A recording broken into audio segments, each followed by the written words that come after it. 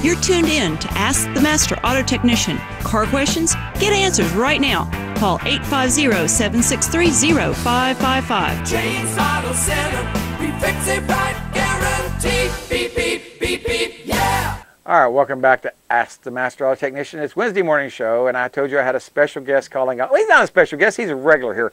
Every Thursday morning, we get Bryan Armstead calling all the way from Maryland, and I couldn't remember Maryland's state motto. What is Maryland? Not the land of enchantment, that's New Mexico. Eat crabs or die. No, it's not eat crabs or die. No, it's live free or die as a granite state. Dude, I have no idea. I've only lived here for 56 years. I'm expecting to know something like that. I'm sorry, I didn't mean to put you on the spot there. You did. Oh, well, I have anyway. no idea. Well, I don't. It's on the license plate. I don't know. I know it's on the license plate, but but we were talking about you test drove the Cadillac. What was it? The XT5? Is that what you're going to be talking about? 2017 Cadillac XT5. Yes, indeed. Tell me a little bit about it. You told me something last night that it's the replacement for the SRX crossover. Yeah, it's the replacement for the SRX. Cadillac is going to a new alpha numeric type of naming for their cars. So the SRX becomes the XT5, and the SRX was a fine crossover utility in its own right. Yeah, not as big or as luxurious as the Cadillac Escalade, but also not a truck-based SUV like the Escalade was. So therefore, you didn't have the weight, you didn't have the size. You didn't have the fuel economy penalty that that comes, or the cost that comes with the Escalade. Now, the SRX replaced with the 2017 XT5. I got a chance to go up to Newfoundland, to Fogo Island, which is part of Newfoundland in Canada. And for those history buffs, Newfoundland used to be a separate nation and then joined Canada 2 decades ago. Oh. I don't recall the exact number of years, but what an idyllic place to visit, first of all, but then an idyllic place to show the progression of Cadillac, because Newfoundland, Fogo Island had to reinvent itself. They once were a major cod fishery, and then when the cod stock started to dwindle, they had to reinvent themselves and start to harvest lobster and shrimp, which turned out to be a lot more profitable than the cod that they used to produce. And I think you can make the same kind of analogy with Cadillac. Cadillac, one of the storied marks. I'm looking at some lapel pins that were given to me by a Cadillac executive. You go back to the 1920s and 1930s, 1940s even, and 50s. Cadillac produced world-class automobiles. I mean, think of the 12-cylinder cars they used to produce in the 1930s. Yes. So they kind of lost their way a little bit, but now under the leadership of their new global boss, Johan Denishen, they've reinvented themselves, and they're starting to get back to what Cadillac is famous for: technology, luxury, performance, and style. Because back in the day, yes, you're right about that. In the African-American community, you didn't have a Cadillac, you didn't have a car. So true. So with the 2017 XT5, they've really they've taken the edges off of the SRX and smoothed them out a little bit.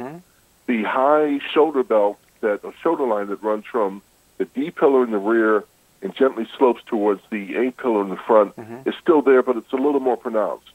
The front is not as brash as on the old SRX. It doesn't have the grille that just kind of slams Cadillac in your face.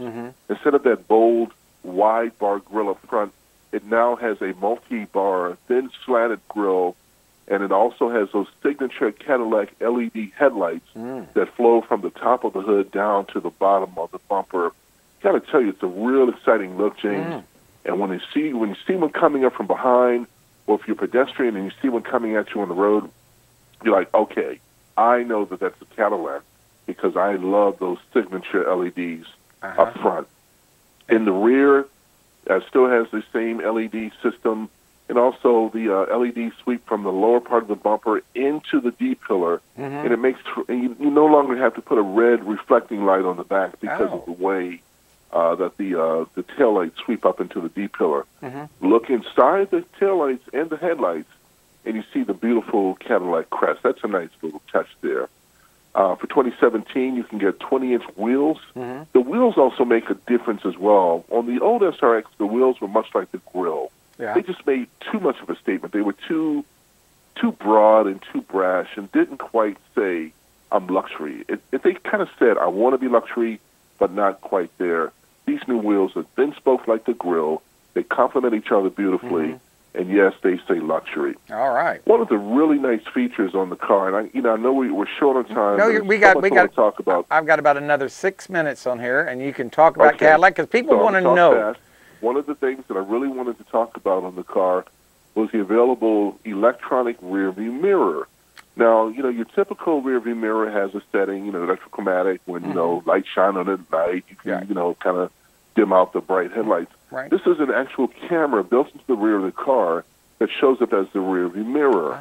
Now, when you're driving along, you have an electronic rearview mirror. And I got to tell you, in dim weather or bad weather, it makes a tremendous difference to be able to see that 6 inches of what's going on behind you all the time without just a quick glance, and maybe you'll get a quick, a decent shot because the weather is decent or maybe not. What a nice bit of technology from Cadillac with this this real-time electro rearview mirror. It's only available on the Platinum package, but it's quite the package. So it's not a mirror; it's a camera. So when you're looking at what you think is a rearview mirror, it's really you're looking at a camera screen. Am I correct? Yeah. Oh, wow. Yeah, okay, that's new. Yeah, that's an unusual. Yeah, it's really cool. It's a real trick. Now, that's ultimately going to lead to electronic cameras on the sides of the cars. So, autonomous driving. Really kind of cool the way they put that all into perspective and into play. The Cadillac XT5 crossover utility starts at $38,995. Now, a fully loaded one can go well up into the 70s. I bet. So you have to pick your options judiciously. But, I mean, if you want a full tilt SUV with all of the, advanced telematics on board, it's got the Cadillac User Entertainment System, Q Telematics. It's got a unique rail system in the trunk where you can store luggage and a 40-20-40 rear seat split. The middle row has unique configurations, including sliding middle row seats. Now, this is only a two-row SUV, but you can adjust the sliding seat in the rear. The sound system is phenomenal. The vision is phenomenal. The ride quality, performance from the 3.6-liter V6 is phenomenal. Great fuel economy, hands-free liftgate. You wipe your foot under the rear bumper. You get a hands-free liftgate. Some really cool features. One of the things that they did while we were in Fogle Island is a head-up display is optional, lane departure warning, all the safety technologies there, James. But we had a chance to have community hosts show us around Fogle Island. So not only did we get the history of a very unique place, we had a chance to do it in some really cool crossover utilities. I just want to give big ups to Cadillac for producing the XT5. Also got a chance to ride in the new Escalade, which is vastly improved over the old Escalade. So we'll be talking about that. I have one on my schedule for this month. So at some point later this month, we'll be talking about the Cadillac Escalade as well. For more information, you can go to Cadillac.com and be sure to cross-shop the XT5 if you're looking at the BMW X3 or X1 or X5. You need to cross-shop the Audi Q5 or Q7. Cross-shop with Cadillac. Any of the Ford products like the Edge. If you're looking at any of the Korean cars, the Kia Sorento or the Hyundai Santa Fe, since you brought owe it to yourself to cross shop with Cadillac. They're not all in the same price range, but if you're looking for that size of SUV crossover utility, then this might be the one for you. And I agree. What I was wondering now, here's the thing I've been getting a lot of comments from, and I wanted to ask you to do this test driving. I'm seeing advertisements from other manufacturers out there, not just Cadillac, that are talking about blind spot avoidance, talking about not autonomous driving, but automatic braking. I mean, we're seeing Volkswagens talk, where you don't even brake it, it does it for you. Is this going to be standard on these Cadillacs and all the cars coming up in the next year or two? Because everyone keeps asking me, is this something that's going to be mandated by the government and all cars? Because it's pretty neat. My wife says, I want that on the car. And I'm going, okay. Yeah. well, it's got, the Cadillac certainly has advanced safety systems. It's got pedestrian collision mitigation. Yes. It's got side blind zone alert. Good. Yes, to answer your question, Cadillac, the XT5 is full tilt with safety, available standard and available safety technology. And yes, in a number of years, you'll start to see manufacturers just automatically put it in. You know, the federal government mandated electronic stability control. What a lifesaver. Let's hope that they don't have to mandate these safety systems, and the automakers will see the benefit of just including them as standard equipment, because, boy, do they save lives. Do they ever? It's a simple lane departure warning system. Yes. You know, you're behind the wheel, you're lunching a little bit, you get a nice little reminder that somebody beside you. I'm sure it's saved thousands of dollars in accidents and lives over the years. I know it saved me a couple of times. Yes, it's so true, because that blind spot avoidance, just getting back from a trip last week, you know, if you're not careful, people get in your blind spot, you try to move over, and it's not good. And this thing will tell you, hey, there's somebody in your blind spot. Don't move. And if I'm not mistaken, doesn't it not allow you to go over, or I don't know how it works. Well, there are systems that will give you a gentle tug if you try to. That's usually what the lane departure warning system. With blind spot monitoring, no, they just alert you via light or a buzzer or a beep. The ones that give you the tug and keep you in your lane are the lane departure warning systems, which use cameras to read the road, and they see you cross a yellow or a white line. Then some systems will give you a gentle vibration, a haptic vibration, like the Cadillac systems will give you vibrations in your butt to let you know that you have a pedestrian ahead or behind, or if you've crossed over into some kind of warning zone, and gently move you back. The Cadillac will gently move you back into your lane. Some will kind of yank you back into your lane, which can be good or bad. But yes, Cadillac full tilt with safety. As a matter of fact, one of the safest small SUVs, crossover utilities out there.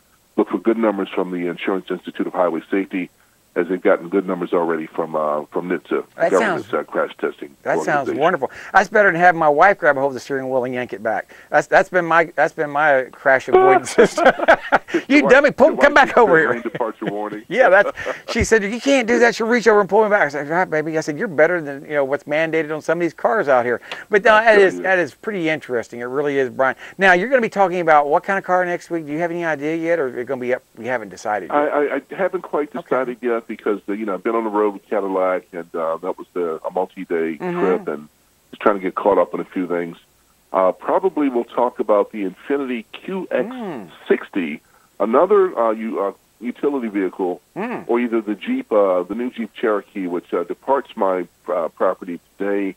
And I've really been impressed with how Jeep. Let's talk about the Jeep. Yeah. Because I've been super impressed with how Jeep has really upped the game in terms of the quality. I spent a week with the car. I drove it over 500 miles, and I'm super impressed with the fuel economy returns I got on the Cherokee, and it's just put together well. And Fiat Chrysler has had some issues lately with quality control, so it's nice to see that this one is screwed together extremely well, and Jeeps are selling very, very well right now. I can believe it. We'll talk about the Jeep Cherokee next week, James. Sounds great. I love that. That's one of my favorite cars to work on. No, they're not bad to work on, but Fiat Chrysler, you have to have Fiat Chrysler software, or you ain't going to Now, you told me, do I have like a minute? You have, no, we have 15 seconds. Okay, you said you had SRXs in your shop. Yes, as loaner cars. They're loaner cars for your shop. Right. If you look to upgrade, certainly look at the new ones if you like the experience you've had with the SRX. Thanks for having me on. You're very welcome. Brian, I will see you next week. Bye-bye, everybody. Hey, it's James Morris. We'll talk to y'all tomorrow morning at 6 a.m. on WPGX Fox 28. Bye-bye, everybody. James Auto Center, we fix it right, guarantee. Beep, beep, beep, beep, yeah.